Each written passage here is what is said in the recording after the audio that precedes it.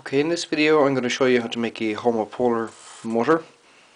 This is essentially a more simpler motor than the alternator used in a car, for example, which I've made in another video, and it's based on the cross product of the magnetic field F is equal to QV cross B.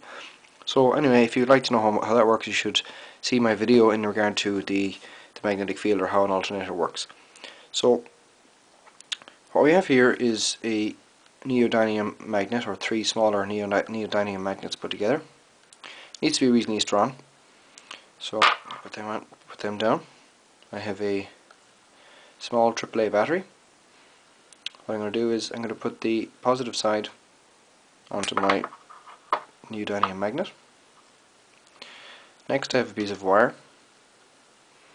and what I've done is I've coiled it, so I've wound it, so that it'll wind around my battery. At the end I have, we'll say, a circular part. Now you want the circular part large enough so that it will go around the magnet, but that it will not physically touch the magnet. It will, of course, during the rotation touch the magnet, but otherwise it won't. Okay, so you don't want it too big, you don't want it too small. And the tip here just touches on the negative side of my battery. So if I just connect this on like this, you can see I'm converting chemical potential energy in my battery to kinetic energy in the wire.